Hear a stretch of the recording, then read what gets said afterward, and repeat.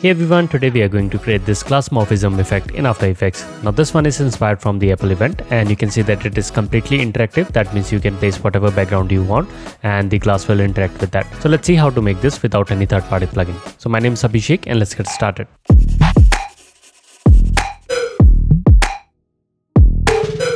Alright, so I'm in After Effects and I've already created a composition and we have imported this image inside it like this. So in order to begin with this effect, first we need to create a shape. So let's select the rounded rectangle tool. Now it's completely up to you. You can use ellipse, polygon tool or rectangle, whatever you want. But for this one, let's stick to this. Just click and drag so it will create a shape like that. Now you can search for size and play around with the parameters however you want. Let's set this to something like 800 and we can like move this to let's say 250.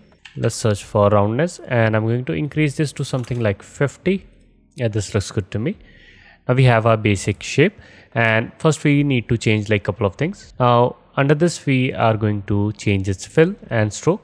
So let's select the shape tool and let's go under the fill and I'm going to lower down its opacity to something like let's say 25 or 30 maybe. Somewhere around this looks good.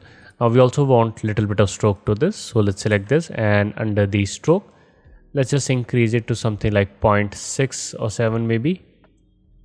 So something like that looks good to me. Now we have this very nice outline over here. Once you're happy with this, we can select this layer and press Ctrl D to duplicate this. On the bottom one, we can go inside the fill again and just set the opacity to 100. We want this to be like completely visible. But we want it to act as an adjustment layer, not as a solid layer. So for that you can go inside this layer and over here we have this option. So if I just toggle this button, you can see it will hide this layer, but it will act as a adjustment layer. Now we can add some effects to this. So first let's go under the effects and preset and I'm going to search for Gaussian blur. Let's drag it onto this bottom layer.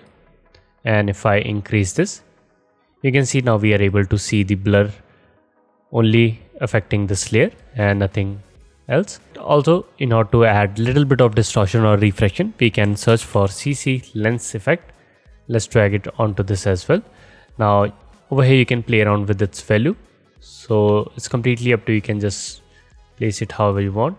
Let's keep it to the center as well. And now it's all up to you. If I remove this, you can see it will distort our bottom image. This is something that you can play around. So for this one, let's keep it over here. Now let's enable our Gaussian blur as well. So here you can see we have this effect. Now if I select this layer, if I move this, you can see none of the layers are moving and we have this very weird sort of effect. So in order to fix that, we have to like parent each and everything to all the layers. So first we want this to move with the top layer like that. So if I move the top layer, you can see that it will move.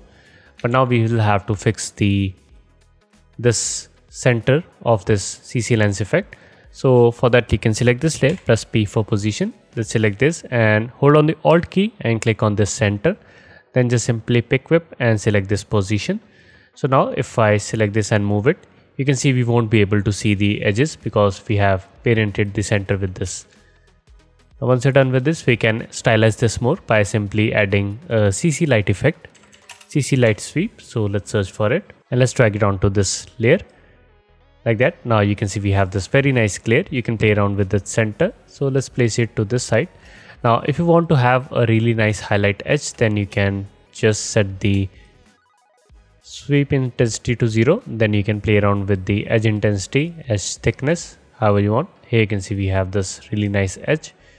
Play around with the width as well. If you want to have this very soft or if you want to have this very hard edge.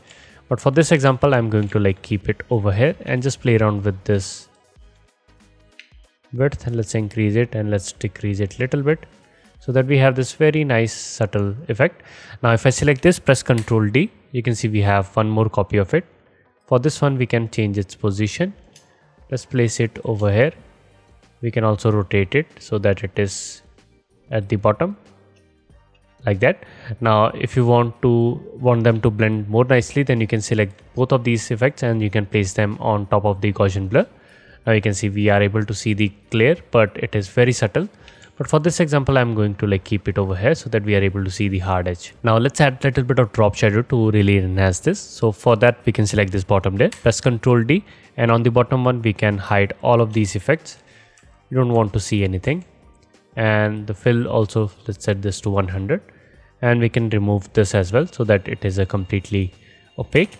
Let's search for drop shadow effect. Let's apply it onto this, and under this make sure that this shadow only option is checked so that none of the areas are visible. Then we can lower down the opacity, something like that. Let's play around with the distance, and let's just increase the softness quite a bit. So here you can see we have added this very subtle shadow down below. Now if you think that it is also fading your effect, so for example if I hide this, you can see it will fade our glass effect as well. There is one more workaround. So what you can do is, you can, instead of shadow only, you can just enable this, disable this, and after that change the mode to multiply if you are using the white color. So now you can see we are able to see the color as well, like that. So we have added this very nice shadow down below. I'm going to keep it like that. So we're done with our glass morph effect. Now if I select this layer and if I move it, you can see all the effects are nicely applied and it is moving nicely. Now you can play around with a couple of these settings. So for example, let's decrease the Gaussian blur, it is too much.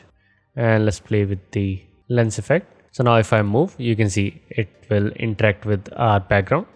Now you can use this to add your text whatever you want. So if I select the text tool, let's just type our text and let's place it in the center. Let's place this in the center as well.